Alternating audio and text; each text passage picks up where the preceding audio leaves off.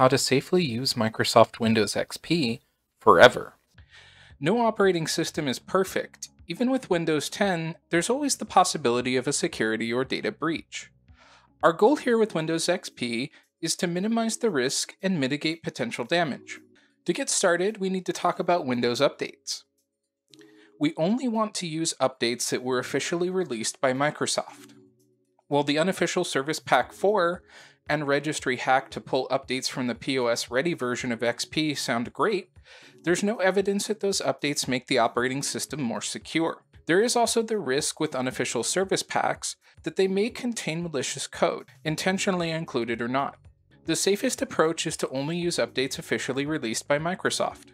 Our test system here now has Service Pack 3 installed. At the time of this recording, you can still repair the automatic update feature in Windows XP and receive updates directly from Microsoft. In the future, should this option no longer be available, there is an alternative from a third party called Legacy Update, which is a community-run resource that restores access to the Windows Update services on early versions of Windows. Next, we need antivirus software. The safest approach to using an antiquated operating system is running antivirus software. So we will be using Avast.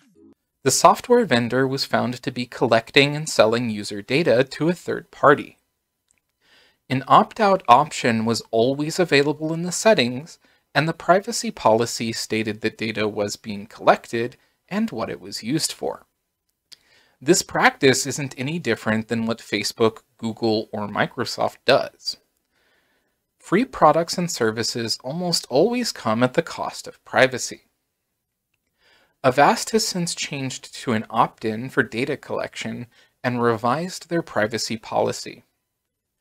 Avast is still a valid choice for antivirus software.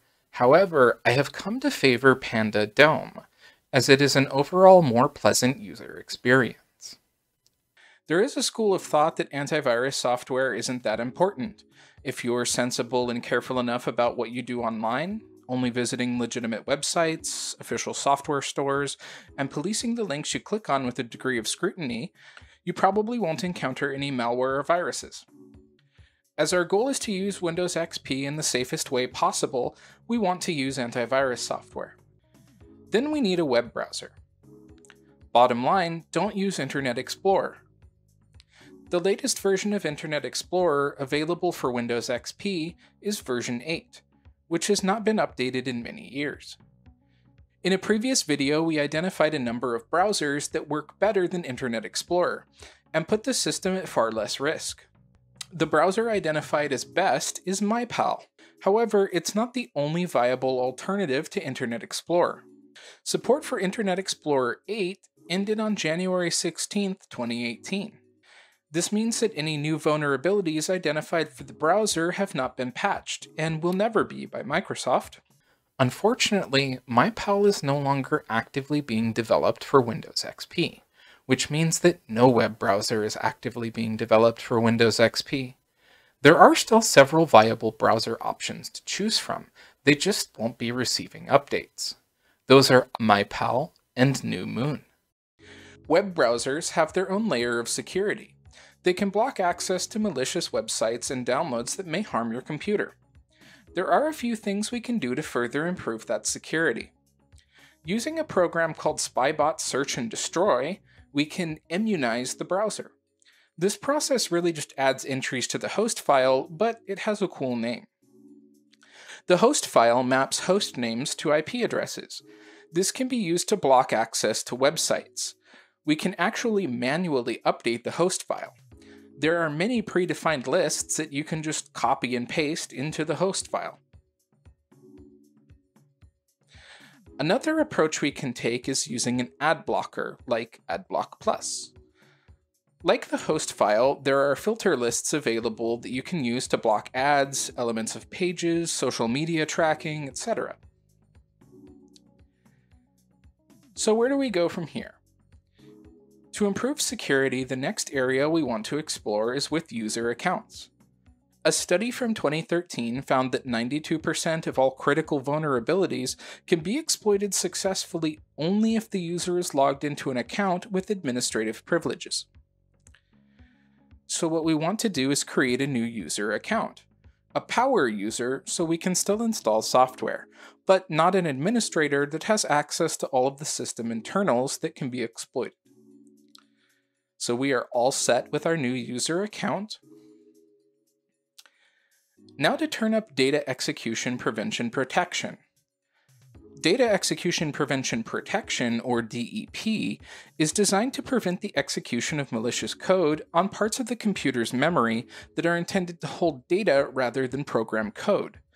Malicious code may be placed in these parts of memory during a buffer overflow attack, and an attempt may subsequently be made to execute it from this location. To get the maximum protection from DEP, ensure that it is turned on for all applications.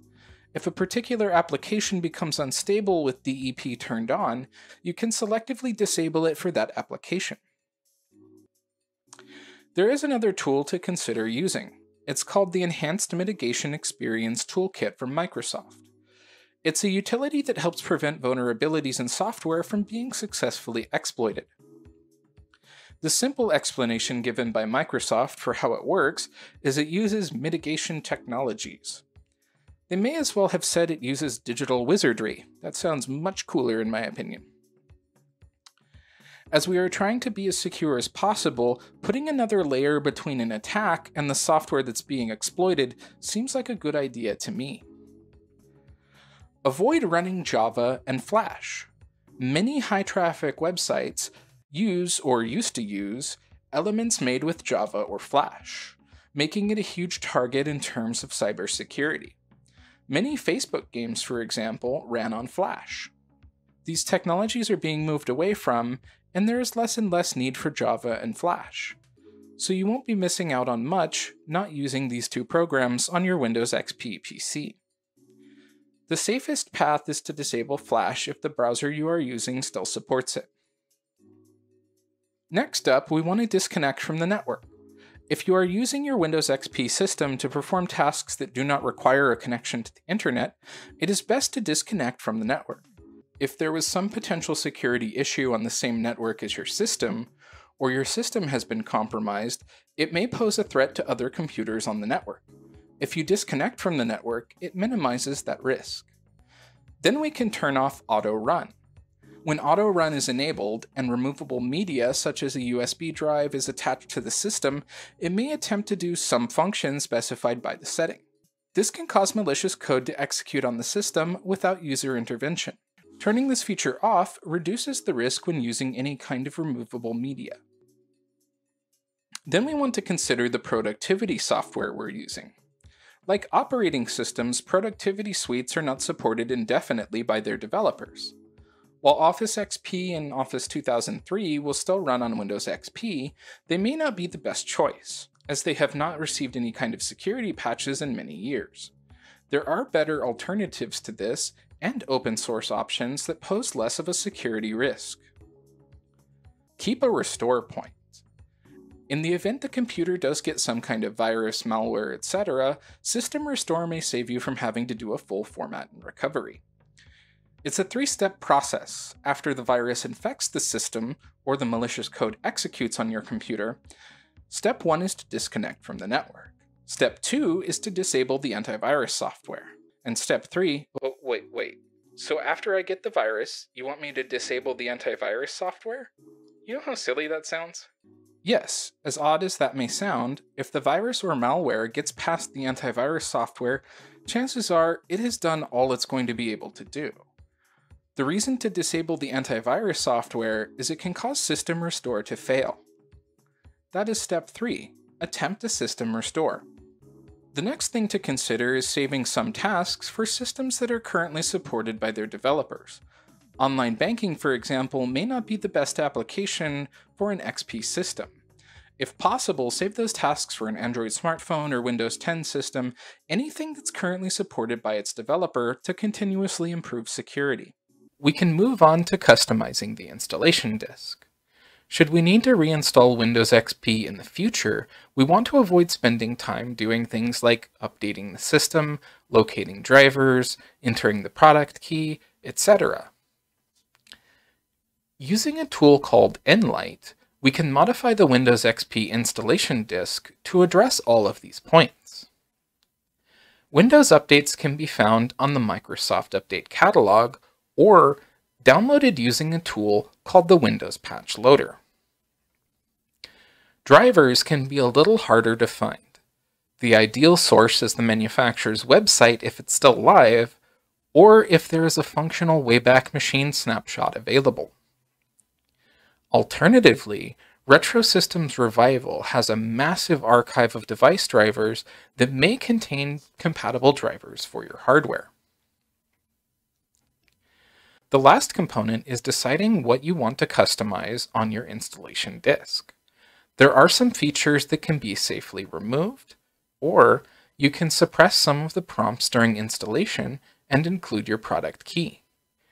Interestingly, you can ask Google Bard to write an answer file for you, and it does.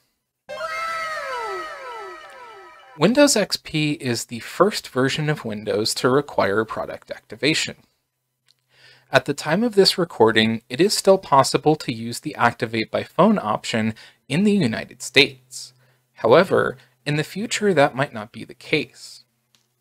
Let's talk about third-party software. In most cases, visiting a software vendor's public website to download something will give you the current version of their software, which will likely not be compatible with Windows XP. Some software vendors have an archive available of older versions, but that is only useful if you know the latest version that's compatible with Windows XP. For that, we can look to a forum post over on MSFN. While the thread for Windows XP is not organized or easily used, the thread for Windows Vista is. And thankfully, roughly 95% of the latest versions available for Windows Vista are also the latest versions available for Windows XP. Using these strategies, hopefully we can use Windows XP forever.